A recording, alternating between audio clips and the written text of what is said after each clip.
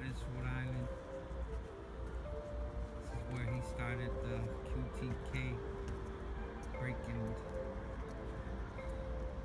Go ahead, do some moves. Nah, man, I'm not getting any more splinters today. You want a picture together? Sure. Yeah, that'd be great. All right. Hey everybody, we're back. It's been a while. I've been on some cool adventures, and honestly today I'm really excited to share with you probably one of my most important and favorite testimonies, and really something that has marked my life.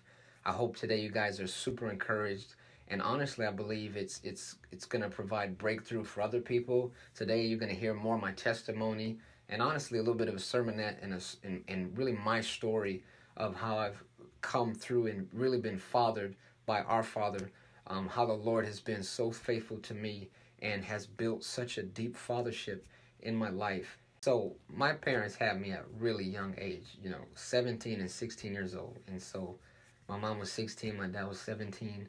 They didn't know what they were doing, what they were getting into. And shortly after I was born, my dad actually left the picture. And so he was running the streets. He thought he was the next Scarface. He was stealing cars, joining gangs, getting into all kinds of stuff. And I didn't really know much about my dad growing up. And when I was 6 years old, my stepfather actually came into the picture and raised me, really. And he's the one who taught me breakdance and even a passion a lot for the Lord and the stuff that I did early in my years when I was just growing up and learning about God. And so as this was happening, my dad was kind of running all over the place, and he wasn't involved in my life. He ended up having several other kids, and he wasn't really involved in their life either. And he was just, to me, looking at it now, a fatherless son just running around. And even though he was doing those things, and he could have, in his mind, probably thought, I've abandoned my children or I've abandoned family, very early on, I believe, in those stages, God was looking at him, seeing that there's my son, there's someone that I'm going to father, but it would become a long process. And so my dad grew up without his biological dad, and he ended up getting into the system. He got into foster care for a while. He was just fatherless. And, at the same time, my stepfather, who actually came into the picture and raised me, also didn't have a father growing up. He didn't meet his dad until his early 20s. And so, I'm just this whole time I'm being brought into a generation of fatherless men. And, God saw that early and knew that even though I had been growing up in this atmosphere, I believe the Lord, it just was so faithful to say, hey, I'm going to father you. Growing up, I didn't really know my dad, my biological dad, and I didn't actually meet him until I was 15 years old. And so I got a phone call one day from my biological dad. He had found me, and he came and he actually visited me. The first time I met my dad, he brought a thing of alcohol, and like at 15, I got drunk with my dad, and I thought, wait, this is such a cool guy. And he said to me, oh, you're such a cool son. It's like, why would you never meet before, And so we got drunk and partied it up, and I'm like, this is a cool guy. And he had a flip phone at that time, with the camera on the front. So this is like original selfie, back in the day. And so I thought that thing was flashy, and he looked at me and he just gave it to me. He's like, here you go, son. And so he gave me a phone. And that, it's cool being in high school at 15 years old, walking around with the cool phone clip and the flip phone. And so he gave me that, and then he went on his way. And he actually had been living in Rhode Island. And so I ended up moving there with my dad. I left my mom behind. I left all that, my family, my stepfather who raised me. And I followed my dad for a little while. And that was a very tough time for me. I was really mad at God. I was mad at my family. I felt rejected. I felt abandoned. And if you hear this, the real cycle had begun at that time where I was following into my father's footsteps, and I didn't even know it. And so I started to get into drugs and stuff like that. I started hanging with people that were a lot older than me, that influenced me a lot. Still to this day, I love them. They're my brothers. But at that time, everyone came from different backgrounds. They had people that were ex-gang members. One of my best friends had just got out of prison the first day I met him. And just so we were all coming from pretty broken backgrounds. And at this time, my dad, was working a job, and he had quit his old lifestyle of kind of retired gangster. but I had got to hear all these stories of the person he used to be. And, you know, he lived that. Honestly, some of the stuff my dad experienced really haunted his life. And he lived a life of regret in a lot of ways. And that really influenced his alcoholism, where he got really deep into just being an alcoholic. And that was a tough time because I had never been around that kind of environment, being raised up in the church. And so there was a lot of times where with my biological dad, we would get in arguments or fights or just things that was super violent and hurtful. And at the same time that stuff was happening, where the devil was trying to shift my perspective to want to hate my dad or be angry at him, I also felt compassionate. I felt a caretaker to my dad. I felt like, man, I love this dude and I want to see him change. And that's going into where we're going now. And really, my dad used to have this phrase that he would say. It usually would be after a talk like, hey, you know, don't you know, quit school or don't get in trouble with the law and do the right thing. And he'd say, look, I'm the bad Ben and you're the good Ben. Both me and my dad have the same name. And so he would say that in the sense of, you know, I've done bad. Let me be that guy, but you have a future, you know, be the good version of who we are. And I think he didn't know it back then, but even in saying that, there was a heart of change for our family name, for who we are, and really spoke to me that, hey, I have the chance to change, not just me, but our whole family, and the curses and the bitterness and all the things that have attached the baggage to our lives, and a lot of the sin and a lot of the wrong things we did. And so he would always say that to me. And about 2 or 3 years into our relationship, as I'm getting to know my dad, one day I just woke up and really it dawned on me, where I had this thought, which really ended up becoming a promise to me, which was, you know, why can't we both be the good Ben? Why can't we both be good? And from that day on, honestly, that seed of hope became something that changed my life forever and ultimately grew in my dad. And my dad ended up changing too. And so it's just so beautiful to catch you guys up. So through this adventure, you know, when I'm 15, I'm trying to figure out who I am, trying to figure out who Father God is to me, meeting my, you know, biological dad and doing things with him for a bit. And then I actually left that and returned back to my home with my mom and my stepfather. And I wanted to get my life right. I ended up going to Bible school at Elam, and that just changed my life and wrecked me. I was there for a whole year, and the Lord just completely rebuilt me from the ground up. And he showed me sonship. He showed me how I can be fathered. As the Lord was restoring my relationship with him, he was also restoring my relationship with my dad. And so I was calling my dad all the time, and the one dad that before had abandoned me now was very active in my life. We would text each other or do phone calls every week, and he'd check up on me, and I would tell him how I'm doing good. And as I was experiencing this new just recharge, restoration, healing process, that started to really be poured out onto him. And I remember I'd just pray with him over the phone, and I didn't even really know what I was doing, and he didn't know either, and we would just kind of go with it. And I would start to tell him, you know, God's gonna help our family, and God's gonna change us and grow us, and all these promises just were coming into my life. After I did my 1 year there, felt like the Lord was calling me to go. He said, you're ready now. I'm going to send you to the nations. And that's where this whole heart and this idea of switch the culture came from, where the Lord kind of branded my vision in the heart, that he said he'd send me to all these different cultures, and I'd be able to use hip-hop to be able to reach people. And the thing that, you know, I grew up in that could have been destroying, even detrimental to my life, would actually be a tool for his kingdom. And so I ended up going overseas, and I kept in touch with my dad, and, you know, things started just going awesome for me. And I remember in 2014, 4 years into my ministry, I was in Malaysia attending a Bible school in all Chinese. You know, at this point, I mean, my Chinese was okay, but I attended a completely Chinese seminary, which was crazy and very difficult. One of the hardest things I've ever done in my life. And I was on the phone with my dad, just telling him how my week was going, and something happened. That hope that seeded promise that I had way back then, that voice that kept telling me, we're both going to be the good Ben, was there. And at that moment, it was a 6-hour phone call with my dad.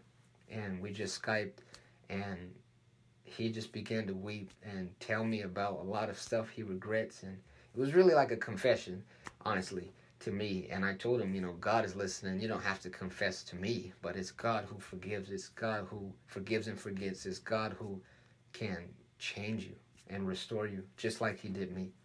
And so that night, I prayed with my dad, and he openly invited God to come into his life and try to help him out. He looked at it like, hey, look what my son is doing. I want this too. And so from that day on, I believed, as he continued to fight and become who he is now, he ended up actually having another son. Now my brother's almost 6 years old. His name's Alex, and this is us going to meet him. It was so exciting.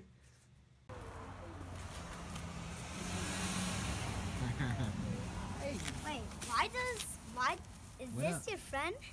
Is this Who? your friend? You don't know who I am? Who are you? Guess. Who do I look like? Look at us right here. Bentley. Exactly.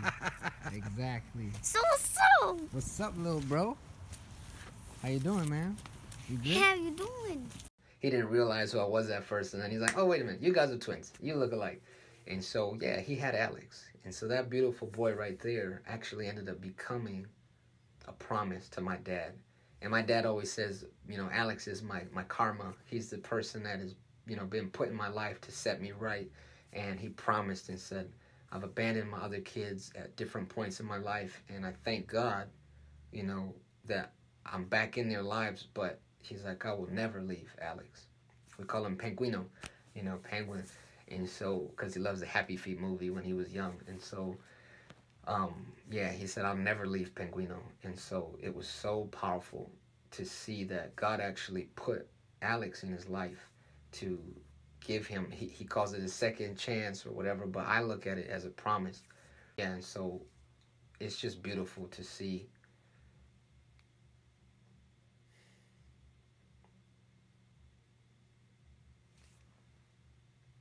Thank you, Lord Jesus.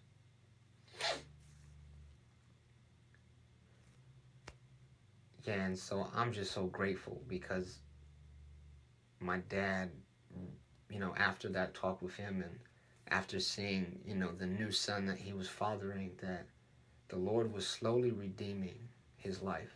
He was redeeming his relationships with his family, with his kids. I had another promise, and, in 2014, when I saw that my dad had a chance to be restored to God and really see his life start to change, I was so grateful for that, but I felt like the Lord said there's more. And so just last year, as I was talking to one of my mentors and just a respected leader in my life, he told me that he actually led his father to know God, and he baptized his dad. And when he said that, it just struck my heart, really hit me hard, and I cried, and I thought, I want to baptize my dad. I'm blessed, and I've been overseas baptizing all these other people and stuff, but how cool would it be to baptize my dad? And so it started with that thought, and then it turned into even deeper than that. And the Lord said to me, you're not just going to baptize your dad, but when you do that, you're actually breaking something on your family.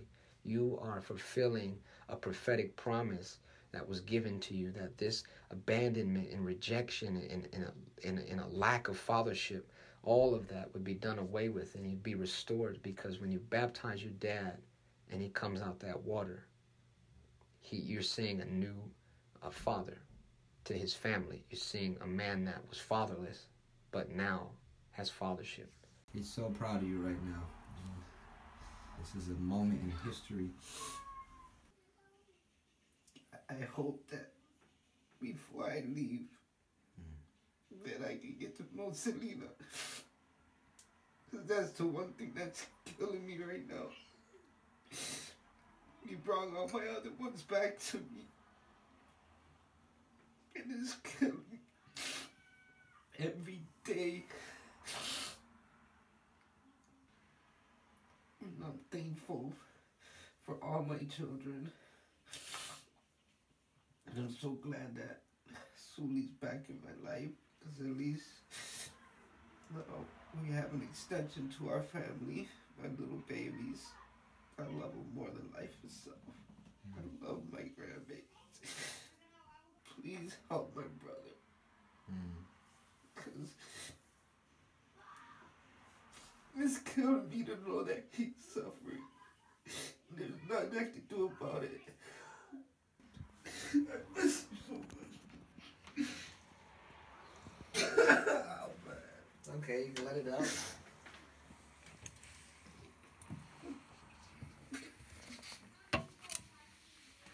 I miss my brothers. I miss Amador so much.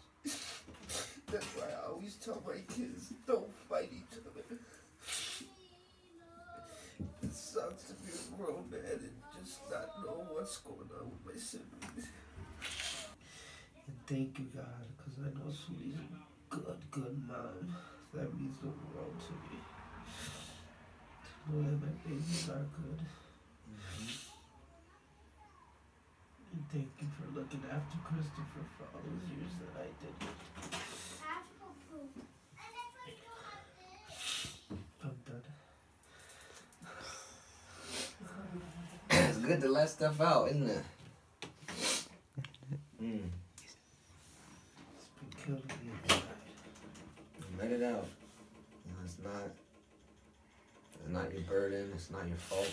Like the Lord is working on everybody's heart one by one. We got this far, so we're not done yet, you know.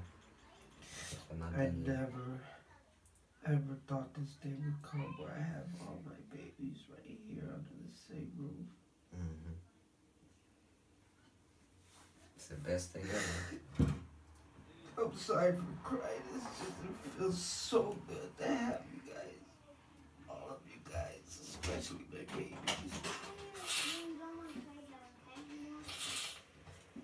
It feels so good. Alright, I'm done. Sure, you can keep going if you got more. I'm done, Benji, because all that matters to me until I leave is you guys. And through everything that has happened. Every day I wake up knowing that you're good. Christopher's good. Suli's on point. Like, you guys, this was making me stay strong, knowing after all the years that I threw away on you guys, it killed me. But I'm just grateful that each one of you guys allowed me back in your life. And it means everything to me. It means everything. That's why it kills me, man. If I don't see the penguin for one day, it kills me because I will not let that happen to him. He's like, all of you guys are all in him. I don't know if that sounds right, but It makes sense. I see him and I see Benji and I see Suli and I see Selena and I see Christopher. And now I see my babies. And it's just, I can't do it. I won't do it. 1 second. I won't Alexi allow needs to go do it. poop. Okay, let him poop. Come on. Let's do this quick. I Move cried up. enough. Move all the way up as So close as you can get to the very front, because we got to get your whole head in the water. So, Like this? yeah. What you holding on to? All right, ready? Okay. So, get ready to hold your breath. I'm going to say in the name of the Father, the Son, Holy Spirit, and we just go in. Ready? Okay. So we thank you, Lord. We bless his life. In the name of the Father, the Son, and the Holy Spirit. Amen. That's it. All right. It is finished.